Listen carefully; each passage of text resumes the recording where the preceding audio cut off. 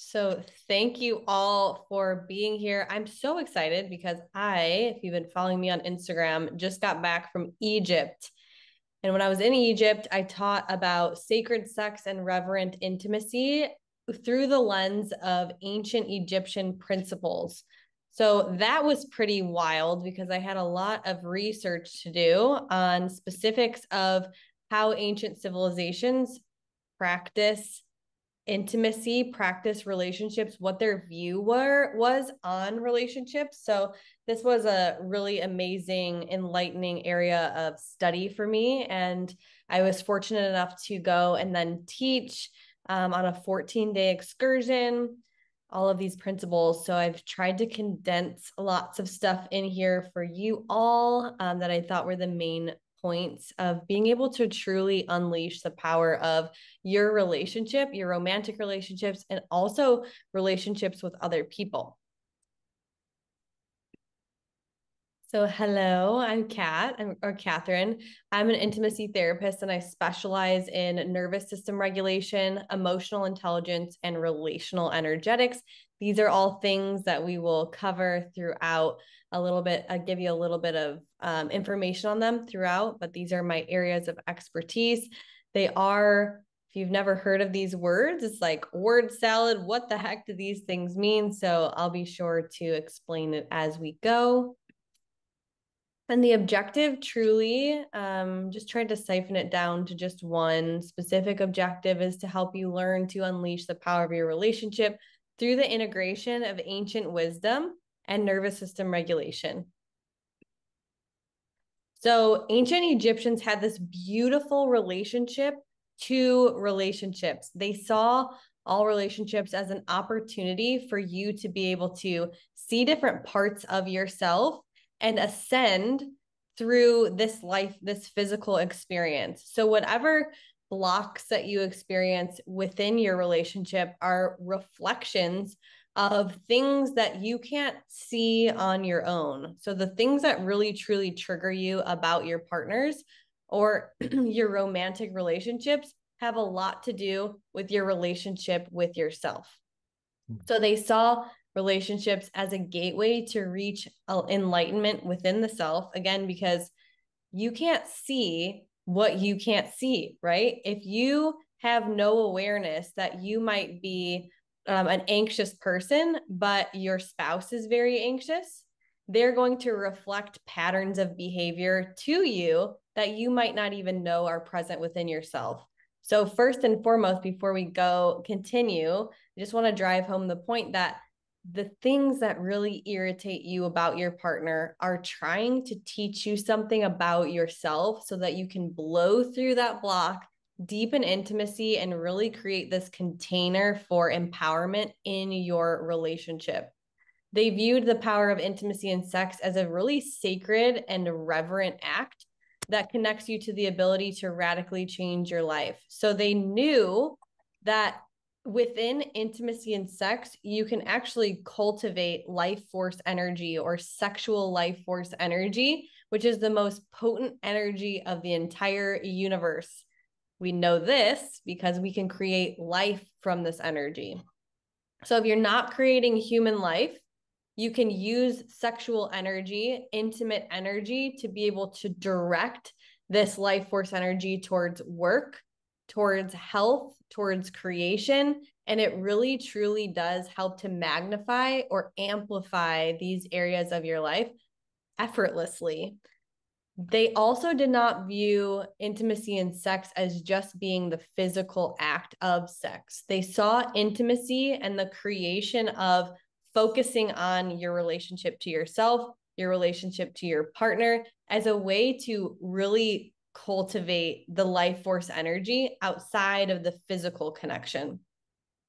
So let me say this another way. The more you focus on the mental, emotional side of your relationship, really truly connecting with your partner outside of that physical act of sex, you're putting this energy in almost like a cauldron. So it will improve your sex life, but it will also be there available to you as creative life force energy for you to then say, cool, I'm going to take all of this this energy, all of this creative life force, potent stuff, and direct it towards an area of your life. And not only in ancient Egypt, but also in Tibetan Buddhism, in ancient Chinese medical practices, they also used and cultivated life force energy within yourself to then be able to direct this energy for healing in particular. So they would be able to, in very specific practices, which I help clients with in private sessions, is to facilitate or cultivate this energy that then you can use to direct towards a physical ailment. Let's say that you have been sick lately or have back pain or some physical ailment that you want to heal. You can use and direct this energy to help heal that area. These are all ancient medical practices, not something that I learned in Western medicine by any means. We did not focus on the holistic approaches to healthcare, but I found that true healing actually resides in these really ancient medical practices, holistic healthcare practices. The last bullet point on this slide is obstacles and conflict that you're faced with within the relationships were seen as opportunities for growth of the self and to experience deeper level of intimacy and connection. So again, your partner is going to mirror parts of you that you need to see as areas of development for yourself first and foremost. And once you move through those barriers, it helps you feel seen on such a deeper level, which improves intimacy and your ability to connect in your relationship. Additional principles. Oh, Bradley, is that you? No, not me. Hold on, I'm going to mute you. Oh, somebody. Julian, maybe. Here we go. Okay, there we go. Additional intimacy principles include that intimacy and sex were seen as in the same light as basic daily tasks that were necessary to maintain health and well-being. So they viewed these two areas of your relationship as just as normal as brushing your teeth, getting dressed, going to the bathroom. These daily functional tasks that you do on a daily basis were just part of normal conversation. So being asked about your sex life was not shameful. It was just a part of like your daily life. It was a natural, positive, and integral part of your human life. And relationships were seen as the source of sexual energy, which, again, as I emphasized in the last slide, could be used to direct to cure various illnesses. It also had the power to connect you to the potency of spiritual transcendence. So they saw all of this life force energy as an opportunity to charge your energy body, which totally exists. It's this place of you that people can say, oh, your aura, or oh, your vibe. It's like there are things outside of just your physical vessel that you're able to direct this really potent energy to. And it was also used to help you gain health, wealth, and happiness. So the main reason that I decided to do this presentation is because how did we get so disconnected from this beautiful act that people or civilizations used to practice in terms of the potency and the power of relationships? I think it's because our world is so overstimulated. We have so much stress now, and we're so disconnected from community. So you have work, finances, decreased emphasis on community, which means we're not in a close-knit community where you could say, hey, neighbor, can you watch my kids while I go do this? Everything is very separate. We are very isolated in our own little villages that are our homes, and we rarely talk to neighbors or rarely have that piece of community. There's also social media, which makes you dissociate from your immediate environment or compare yourself, the media in general. So the more that you're exposed to news events that are threatening, they activate your sympathetic nervous system, which on the bottom, your nervous system is overloaded with stress. The more that you are overloaded with stress, the more you actually don't seek intimacy and connection and sex. If you look at the Maslow's hierarchy of needs, which is just basically a pyramid that shows how we prioritize things in our life, the main basis, the basic level of what you are focusing on is always safety. So these triggers that are listed on this slide are all triggers that can activate that sympathetic nervous system and take you away from connection in your relationship. So what the heck is your nervous system? Your nervous system is your body's internal alarm system. It has roughly 40 miles of nerves within your whole system. So you basically look like this spaghetti noodle on the right over there, where there's like all these spaghetti noodles. It's attached to your spinal cord and to your brain. And what this system does is it's your body's internal alarm system. So it's always on. It never turns off. It just turns down. It's the information highway that carries electrical signals to and from your heart and brain, always working to keep you safe and alive. Little micro things that happen to you, the system is always like, oh, are we safe or no? Are we safe or no? Are we safe or no? And just that mechanism, and it's so sensitive that it can kick you out of the ability to respond or be connected to your loved one. Also, this system is highly influenced by beliefs and past experiences that you've had.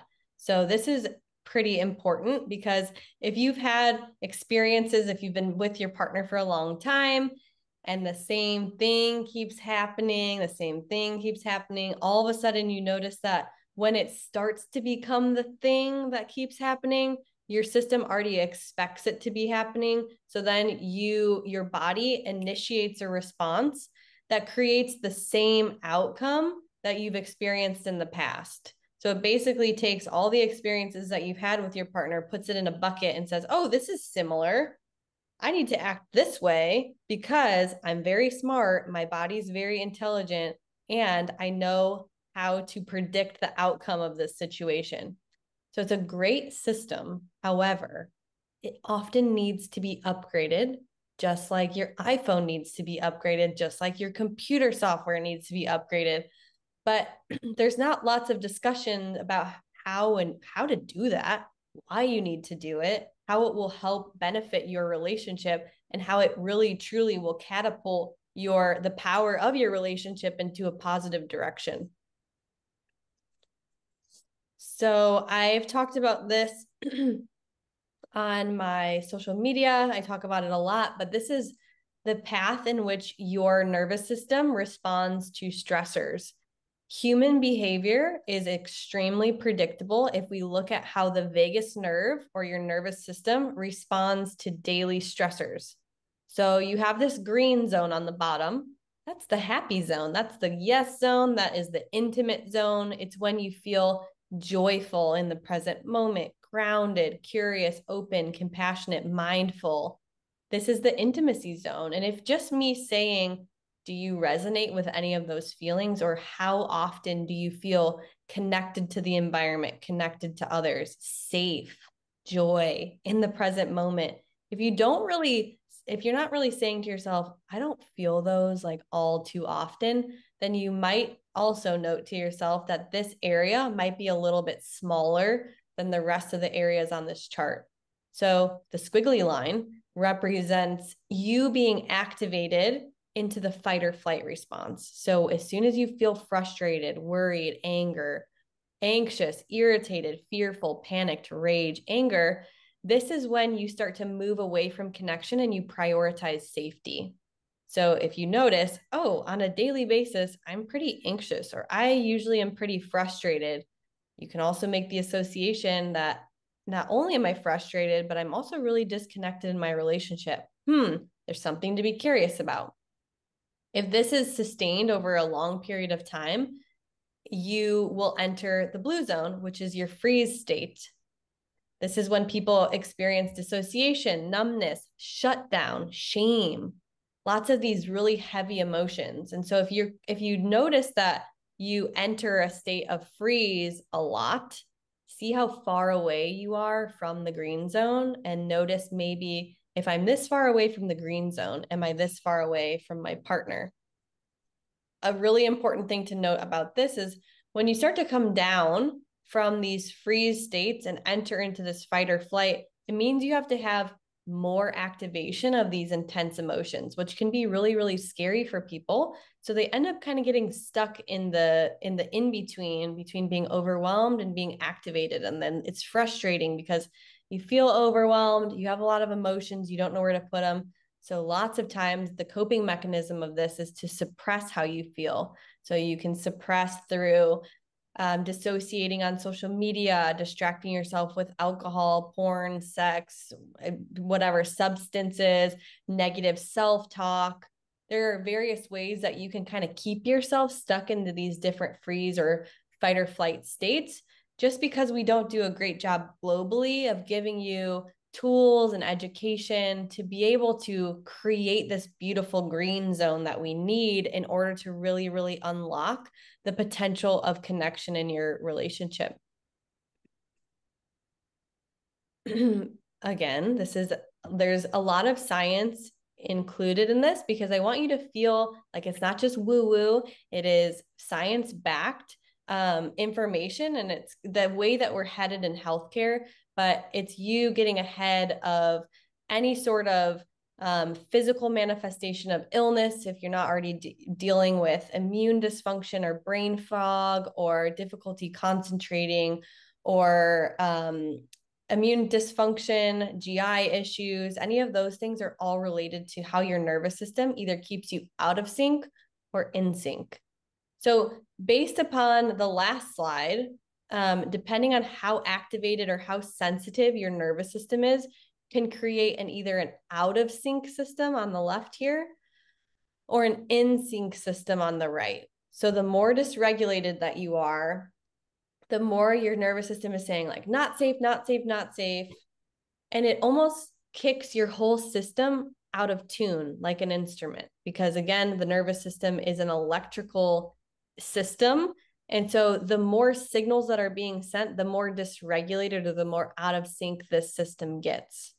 So the chronic activation of the system without the ability to go back to regulation leads to incoherence and out of sync system. This is where you start to see physical manifestations of different things, pain, again, lowered immune function, low libido, disconnection, brain fog, GI issues, any sort of secondary condition. It's always really beneficial to look at the functioning and the health of your nervous system. If you are out of sync and this is like really resonating with you while you're listening, you also become really hypersensitive to stimuli. And so your fear-based or survival mode existence starts to become more relevant, right? It happens more often, more frequent. And this is really common, unfortunately, again, in our society. We've had so many things to deal with in the past couple of years that many people are existing in a more fear-based or survival mode existence, which no wonder why we're so disconnected in our relationships. Any questions so far before I continue? Because this is a lot of information, totally nerding out about it, but anything anyone has to ask? No? Okay. Your nervous system emits this bubble. Okay, this has been shown in science now that this aura or the vibe that you feel from somebody actually is a real thing. It's an electrical energetic circuit that starts at the level of your heart and it emits into the field around you. So you can notice that it's pretty big. It's this pretty big bubble. It's called a torus, and it's emitting your emotional state. So however you're feeling, if you remember the map slide where you're like, am I anxious or concerned? If you're feeling anxious or concerned on a daily basis, you are emitting that energy out into your field. And you can see that it's overlapping with somebody that's next to you. I chose this specific picture because it's representing if you're in a relationship and you're anxious, that means you're bleeding over your emotion into your partner's field, and then it starts to affect their field. And the opposite is true. If your partner's super overwhelmed, they've had a really bad day, they just have been angry, and they don't regularly practice self-regulation, or they're not aware of this information, as most people aren't, their mood, their vibe starts to negatively affect you and brings you down. So the vibe you emit is based off of your emotional state. This bubble is called your electromagnetic field, and you're constantly being influenced by others as you are influencing others by your emotional state.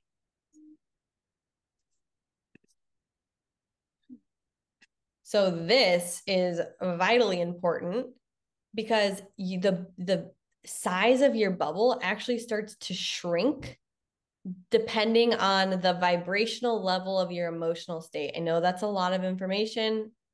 I cover it a lot in private work. If you have more questions on it, you can always ask me. But depending on the level of your emotion, fear obviously feels like a pretty heavy emotion. It's going to shrink your electromagnetic field. And what it does is it starts to pull energy inward because you go into survival mode. So you can't be giving out energy when you're stuck in survival mode. You're like, I need to just take care of myself. So your electromagnetic field actually shrinks to focus on giving you the energy for survival. And what happens when that bubble shrinks is you start to pull energy from other people. So if you are currently in a relationship where you feel like this person is an energy sucker, they just suck the energy out of me, they most likely are dealing with a really low emotional state where they're starting to pull energy from you. And again, this is always super important to evaluate yourself. Am I in a low vibrational state? Am I actually sucking energy from people I love around me? Do I feel good to be around?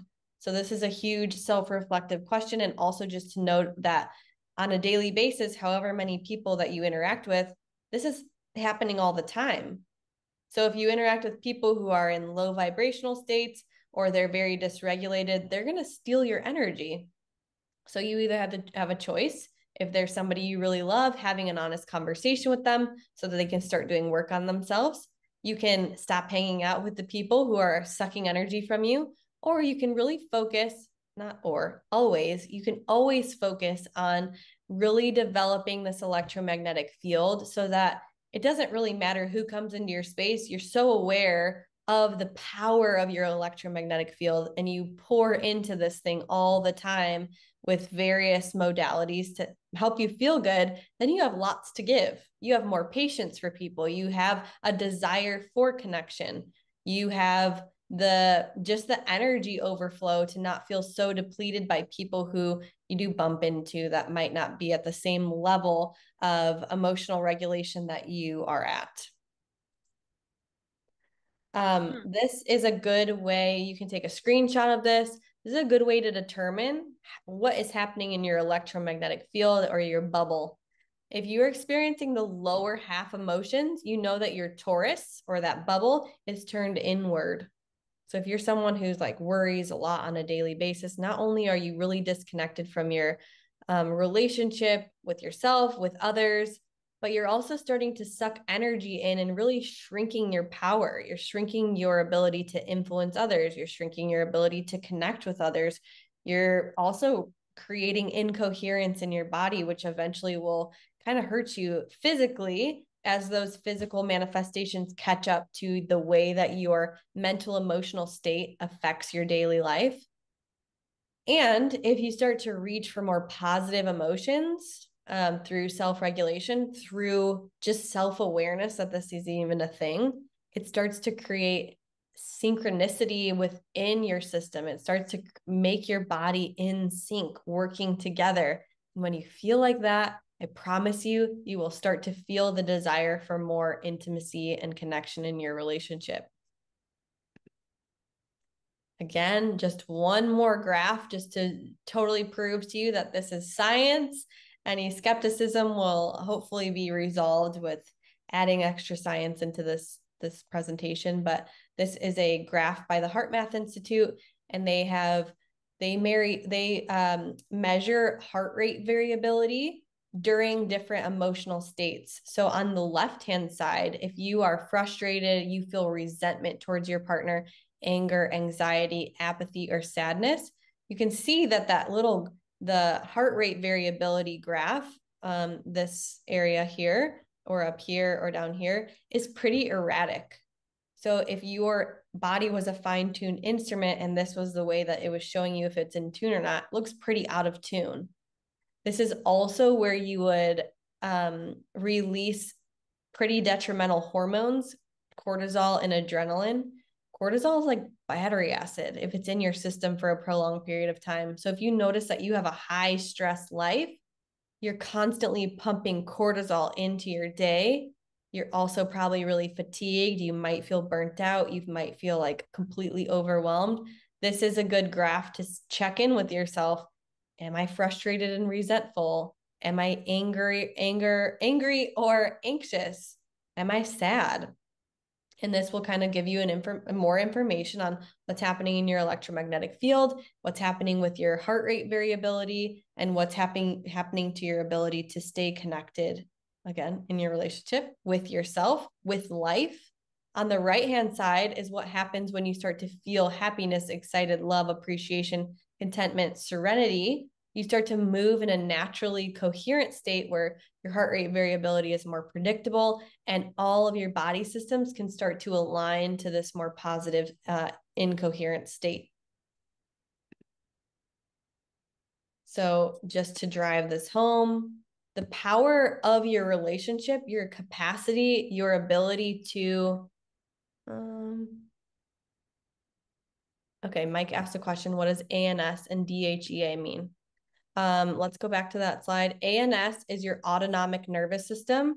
So autonomic nervous system is the fight or flight. Fight or flight, are you in survival mode or are you in rest or digest? That's the ANS. DHEA is actually an anti-aging hormone. So it's what is released in the body when you start to control cortisol or remove cortisol from the equation. It's not being activated or released so much, and you start to feel love and appreciation. In states of love and appreciation, you start to release something called DHEA, which is an anti-stress hormone. It's also an anti-aging hormone, happiness hormone, organizing hormone. So cortisol on the one hand is the negative, and DHEA would be the more positive neurochemical that's released. This is just to drive another point home, is like, if you really truly want to unleash the power of your relationship, it really starts with you first and foremost. You having this awareness of how you're contributing or how you're depleting your relationship, the health of your relationship. If you're somebody that's like, man, I am really stressed, man, I am really disconnected, then you're probably the person that's really contributing to the depletion or the not being able to tap into the potency of what the relationship can do for you in your life. And then on the top screen, you have these two bubbles. They're very supple. That's how we want to see the nervous system, is supple and resilient. That really feeds into your capacity to grow and expand as a human being first and within the confines of your relationship. So these are just some points for you to take home from this presentation. Both people have to do the work. It takes two to tango, first and foremost. Everyone has to take responsibility for their bubble, for their emotional state, because it does affect and bleed over into the other person's experience and vice versa. Relationships provide an amazing container to learn about yourself. You're always seeing a reflection of yourself in the other person. Even if it really, really, really makes you mad, there's something to learn there. Learning to pay closer attention to your nervous system and how it affects your relationship is vital in replenishing or depleting the dynamic. Learning to pay closer attention. But how your nervous system is either contributing to the positive experience or contributing to the negative experience of your dynamic. Continue to be curious about how that bubble is affecting the vibe of your relationship. How is your bubble affecting your daily life and your ability to connect to a stranger or somebody at work? This is not only important for your relationship, but it's really, really, truly important for you to be able to feel and achieve happiness and health in your own life. Practice getting familiar with the green zone so you can rewatch this and just take a look at that zone.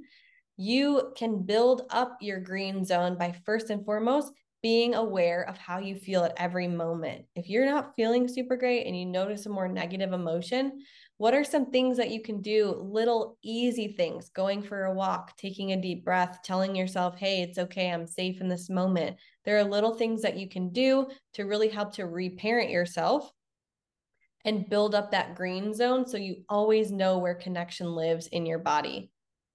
Being mindful of how low vibes emotion affect your partner. This is huge. This is being respectful of your partner in taking responsibility for yourself, doing what you need to do in order to feel better so that you're positively influencing the dynamic. And again, taking responsibility for your part. You are both 50% responsible for the health of the dynamic. So if you liked this information, I'm launching a group on the 10th.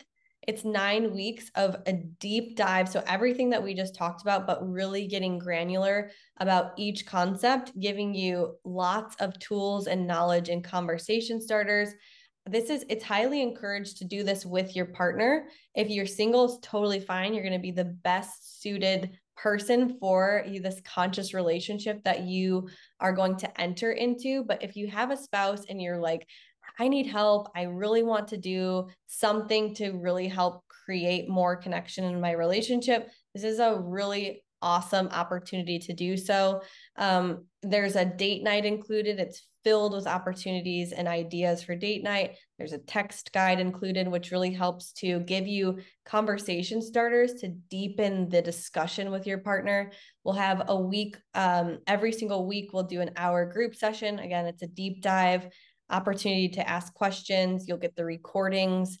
You'll have weekly integration homework and exercises. It's a huge opportunity to just start conversations that need to be had. They might be, overdue. And this is a perfect opportunity for it to be not super alarming because it's coming from me. It doesn't feel super triggering coming from a request you're making. So just an opportunity for deepening connection and really doing the work to see positive and sustainable changes in your relationship.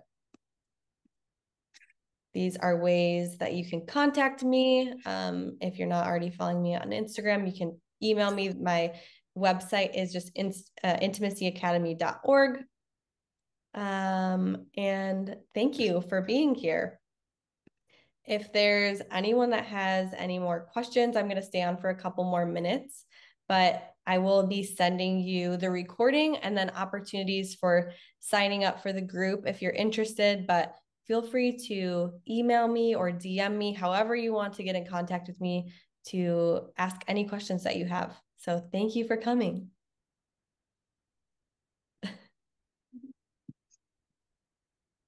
Anyone have any questions? I'm unmuting you, Bradley. Well, thanks. You have any questions? No. No? Okay. No questions. Thank It was you. good. Thanks, Julian. Thanks, Kat. Yeah, thanks, Amber. Oh, I don't have my video on. There we go. I don't see you, but I hear you. Hey, Julian, do you have any questions? No, I just wanted to say thank you because it's really important. I feel so disconnected sometimes.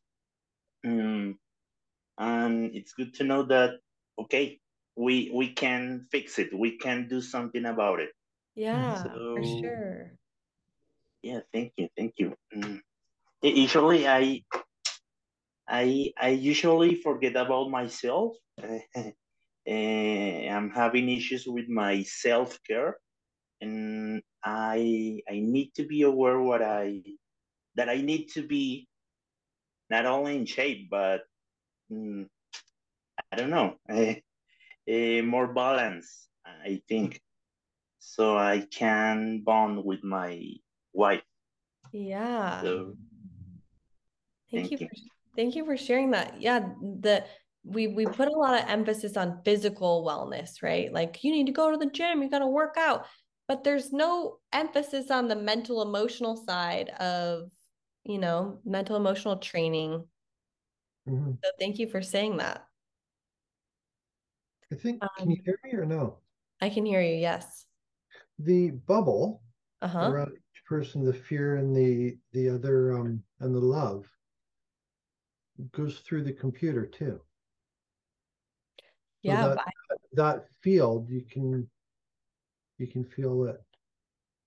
Yep. You can feel it whenever I guess, yeah, virtual space too. It's more of a frequency, tapping into that frequency.